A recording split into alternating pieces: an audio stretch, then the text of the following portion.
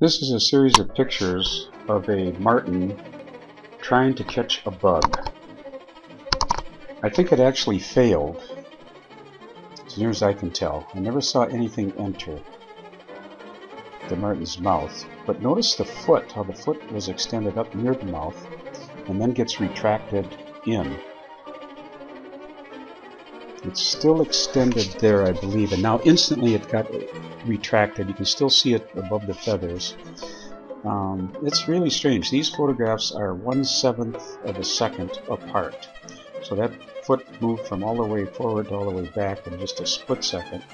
Now watch its head turn too. Its head will turn in just 1/7 of a second from left to all the way over to the other side.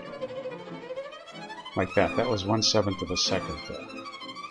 Now I'm going to zoom in on the head part.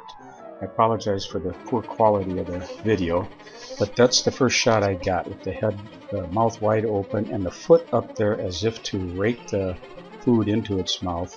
Or maybe that was for other aerodynamic purposes, like you flail one arm in a swimming pool when you're trying to turn around or something.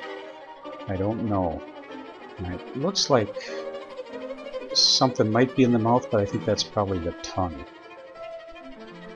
I think this is an adult female.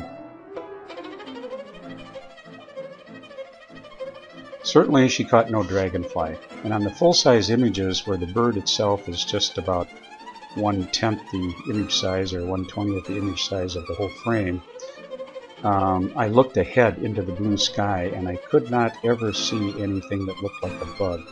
So this must have been just a failed attempt, or maybe she just had an itch up there by her right cheek and she wanted to scratch it, and there was kind of a Babinski effect with the mouth opening. I don't know. You be the judge.